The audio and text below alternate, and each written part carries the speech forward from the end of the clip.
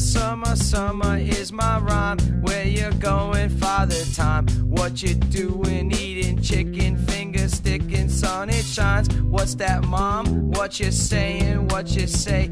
Is it time? I can't believe it. I must have waited all my life, at least all winter, for my right to do this thing we always do.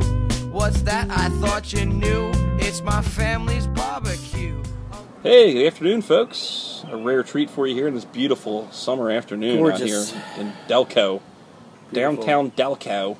Beautiful Sunday early evening. Yeah, exactly. It's about 4-something, 4:30 maybe? Or is it later than that? I don't know. I think it's like 5:30. I got my drunk watch on. I don't know what time it is. But we know it's 5 o'clock. It's 5 o'clock somewhere. It's happy hour. And the sun's beautiful. What was I going to say? So we're doing our backyard beer review, which we do a few, usually with old Papa San, but today it's just Marco and I. Yeah. And we got a new treat for you here. This is a nice one Mark was gracious enough to bring over. I like the surfboard thing. This is High Tide. High Tide IPA, and it's got a little, you can't really tell that the line though between the high and the tide is a surfboard. You see the little fin on the back there, it's pretty cool. And this is from Port Brewing Company, which I love a lot of their stuff. They're out of California. A surfboard on the back. Yeah, it's pretty. Yeah, decent stuff. So they're a Cali citrusy IPA type thing, and actually you can't really see the actual. The whole thing is the whole cover is actually, even though it's green, it's the tide rolling in. Yeah, and they have neat. They do. What's the other one? It's like all blue. It's a pale ale. Spa. Spa, yeah, they have Spa. They have a Shark Attack Red that I liked a lot, and they had something else too. Mongo. I think Mongo was pretty good. They usually have big boy form. I've never seen them in pints and cans either. I've usually seen them in big boys.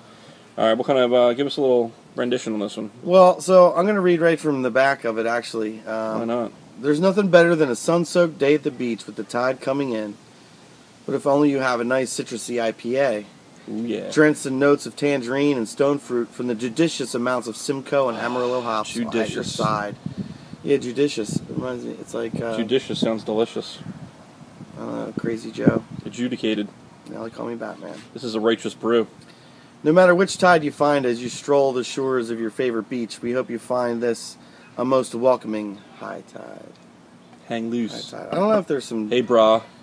If there's some other jokes in there about being dank, maybe and being high. I'm not sure. Their motto looks like it's laid back, hop forward. It's got the flip-flops. I dig the flip-flops. It's a cute little addition. It's neat. It's a summer look. Yeah. Yeah, this is definitely one you want to drink while you're watching North Shore. Should call it Howley. Howley Ale. Howley. Hey, Howley. Hey, Barney. I looked at the freshness date on here, and actually it's not too bad. We're out of the date, though, believe it or not. But it's 7 Tide. You want it? 7/6/2017. So we're a couple days out, but it should still be fine. No. Are we? Yeah. Oh. No. Yeah. Look.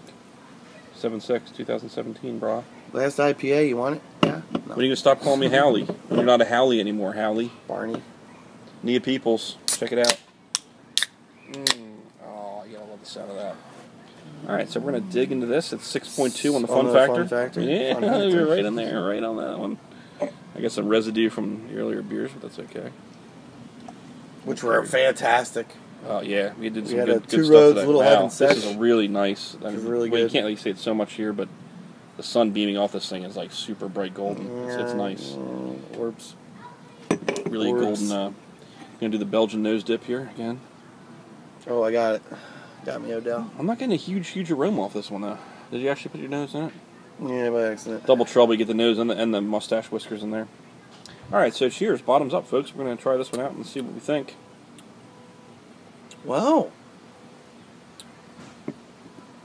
Not bad. Ooh. Very bright. Super crisp. Almost reminds me almost like a white IPA, kind of. Like a little, it's very lemony. Mm-hmm. What are the hops in here, do they say? Yeah. Simcoe Amarillo. Yeah, okay, I got you. Yeah, a lot of Amarillo. I think Amarillo definitely gives you that really high, bright, more of a bitter end note. Simcoe. I'm starting to get confused. I don't know which ones I like anymore. This is definitely more on the grapefruity scale, I think, of IPA. It's not the super juicy. Yeah, a lot of IPAs now are going towards that guava root and the passion fruit, kind of like a darker, not darker, but a more sweeter fruit. Oh, God. This is definitely more of the bitter. Nice. This is tangerine and stone fruit, but yeah. I don't know. I'm not getting, not the tangerine's orange, but it's close enough. It's hard when you're tasting a bunch of different IPAs throughout the day, too. You got to really kind of scale it and taste beers in the right way. You go from a really high-end bitter one to a low-end bitter one, it's not going to, I don't think you're going to feel the same way, you know? Yeah, but it doesn't taste like this has been, there's been copious amounts of flavoring added. I think a lot of the citrus is coming from the hops themselves. It was, it was judiciously. And it was judiciously hopped. Not too much. Oh man, that sun is bright, beaming right off my notepad. Oh god, the wind is actually blowing. Holy crap! The wind is blowing our set. We are naked here too, no crew. I know. Look at this. I know. Bear Grill. Oh, was it Bear? No, Bear's got the crew. It's the other guy. Mother boy. Bear Grylls. Yeah, you want to live off urine for 65 weeks? Yeah, I don't. Not me. I'd rather live off beer. It's like living off Coors Light for 60 weeks. Yeah, this is definitely really good though. High Tide. I love any kind of ocean themed beer though. I love the whole gig. You know, it's cool. Well, it seemed like every time I was getting Port Brewing beers, I was getting like 22s and large format versions, and it was like not winter style necessarily, but it wasn't really IPAs. Mm-hmm. Like I don't know, for some reason I'm thinking like the Port Brewing stuff I had was a lot of like, I don't know, brown ales and. Yeah, I mean, this is a pretty standard IPA. After a couple, you know, any IPA, you really got to take a few sips to really, you know, whether you're an IPA lover or not, to really kind of get the full flavor of it. Because sometimes you can sip one off the bat, and it's so bitter, it just like it attacks your palate. You can't even really taste it. Yeah, we had a Nimble Giant. It's starting to settle in nicely. Then, grocery list flying by. Two Roads. Yeah, the Two Roads was really good. Little Heaven Seshy. Little Heaven. Little smoky. It was a little bit of heaven. I gotta say. Speaking of Little Heaven, I got those little beef sticks at the Duke's Beef Sticks. Shout out to Duke's Beef Sticks. Those things are righteous, dude. Yeah. I haven't tried the other styles yet. Oh, they're so good. There's like a sweet chipotle or a. Yeah, all they have is the regular ones, which were pretty good. Yeah. Callan and I were noshing on some of those. They're good. Walking up and down Ridley Park in my flip flops. Anyway, true Delconian style. I feel like I got nothing here. I got no clef list. Lean back, hop forward. Well, there's a joke to be had here somewhere. Oh yeah, probably the whole high tide, low tide thing. Mm-hmm. Yeah, there's definitely something to be said about the Dempsey boys low tide. All right, you don't want to be around when low tide starts rolling. No, it will impair. It says here, it gets ugly. It will impair your ability to drive a car or operate machinery. If this high tide gives me some low tide gas, then you're in for a lot of trouble. As Mark used to say, fiddler crab. What was that back down? Bethany? Not Rehoboth, Bethany. Indian River, Delaware, somewhere down Delaware. Definitely off the Indian River. Yeah. It was such a weird spot. I liked that spot down there because you were like weren't on the river, but you were close enough to the ocean. It wasn't just a lagoon. Yeah. You were by the bay, and it was like creaky. It's rivery. It's kind of like you had the best of both worlds. It's like if you're down the shore, it wasn't like there was the mountains, but you were kind of nestled in. Like you feel like you could hang out in the creek and just fart around, or you could fish in the bay, or you could go to the ocean if you wanted to. You did a little tubing spots for the. But man, when that low tide rolled in, man, it smelled some sulfury, funky mess, and then the fiddler crabs would all come out. Yeah, because it was like right across the street. There was all that little like creek beds and stuff. Oh man, they reeked so bad. Yeah, and then we met Boo Boo. Yep. And he messed up our crabbing experience for life. Boo Boo's made a couple times on this show. Yeah. Bastard. We won't go into that again. Try not to bring up any bad memories, but... Yeah, well, I'll be like other YouTube shows. There's going to be a link to the episode that we talked about. Just click your screen Don't make me go back and look for that now. Oh. No, click on the screen. We haven't done that shit either. Yeah, I know. Some high-tech YouTube stuff. I know. Well, I got to look into that. I don't know. I'm low-tech. I'm more in the creative side of things. I know there's a bell now. I'm not very good at the... Yeah, besides not that I'm horned for subscriptions, but if you want to subscribe, that'd be great. I like to keep this old school. There's a bell that gives you notifications, too. Oh, yeah. Yeah, I mean, whatever. You know, like nowadays you watch a video and it's filled with a bunch of crap all over the screen. Just like you're watching a hockey game, there's advertisements all over it. I just want to keep it nice and clean, just two dudes talking about beer. Beer, dudes. You know, we're old YouTubers. Whatever. We're on there. We're living the dream. Out there. It is freaking gorgeous out here, though. I know. Was it 84, I think? Mm-hmm. I just got like... 81, I think. A little bit of sun on my eye. We're going to split hairs here? You got a little too much sun? I'm off camera now. I'm off frame. I like this. This is the in-your-face style. At least we can see ourselves and see what we're doing. Just kind of can be annoying. Pirate Pete about to make an appearance over here. I'm going to pour some more of this deliciousness. Live pour. Oh, yeah. Look at that. I'll race you. Train wreck. I got this. Oh. A little bit of head. Not too much head on this thing. This is really a good, I'd say a good starter IPA for people that want something that's like not super, super juicy, Not super in your face citrusy, but it is. It's not lockjaw hoppy. No. What's the lockjaw? That's a good call. What's the IBU on this? I don't even know. 6.2 fun factor. No, the IBU. Oh, they don't even put it on there, which I'm not a big fan of the IBU anyway. We talk about that. That's something beer snobs like to talk about. See if I can look it up. What's the International Bitterness Unit? It was great. I was at Ironheart, which used to be 3 guys in a beard, and there was these people on a beer tasting tour, and I'm like, what tour are you at out here?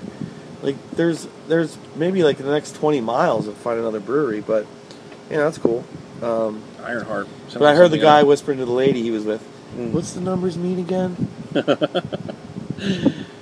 Now, there's only so many numbers, right? There's the price, there's the ABV, there's the IBU. Right. Maybe there's the ounces. Yeah, right? Then, yeah. They're going to serve you in a 6 or a 10 or a 12 or a full point. Right. And then there's the US, so USBN. the numbers, hey, then it's there's that numbers number on there. You know, there's that number on the barcode. Oh, and then there's the drink by or enjoy by, those numbers.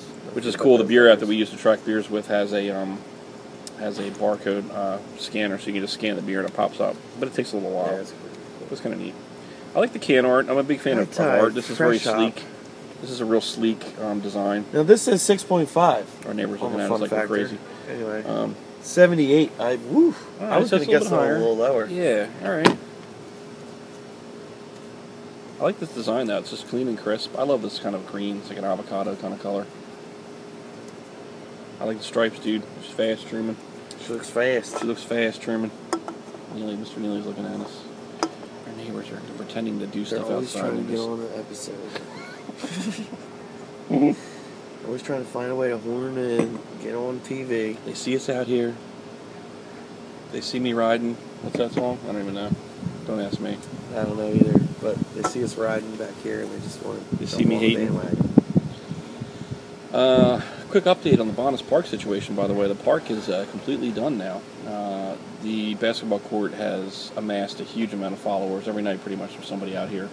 Yeah. The tot lot is very minuscule, and but the grass looks good. Everything it's okay. There's a new nifty sign out there. Maybe I'll take a picture of the sign and we'll put it up on the end. Yeah, there's another new sign too that had to be put up. Yeah, no drinking in the park. No trespassing. Oh, that's right. Yeah. We got a lot of kids running through the driveway trying to get a lot transits. Of yeah, it's brought out a bit of the I wouldn't say criminal element, but it's brought out a bit of some hijinks, some mischievous kids. But what are you gonna do? If you build it, they will come. That's right. The kids will come in droves. They will play basketball. As long as they keep it clean. Keep it clean, kids. All right. I guess we're done. I'm surprised kids haven't walked by yet already. Wonder what the hell we're doing. Yeah, it's pretty quiet. We're going to continue to drink under the shade of this umbrella here. The sun's about to go down over Nancy's house, and then we'll be in the clear. Left. Yeah, a little bit. What do you think about this? This is really tasty, though. Thanks for bringing it by. It's a good tasty offering. I like it. I do too. I like it a lot. It's getting better and better as it goes. It's more of the crisp, bright, lemony, grapefruity variety for sure. Yeah, totally. It's not going to be unlike, if you're an IPA lover, it's not going to be unlike pretty much anything. You're not going to drink it like, holy crap, this is like amazing. But it's really good, clean, fresh. Yeah, enough hops, it gets the job done. Yeah, definitely. I love it. Plus in the pint, you can't go wrong. I love the pint cans. I'm a big fan. Like, that's my favorite way to serve beer anymore is those pint cans. You see those pint cans, it's just, man, it's awesome.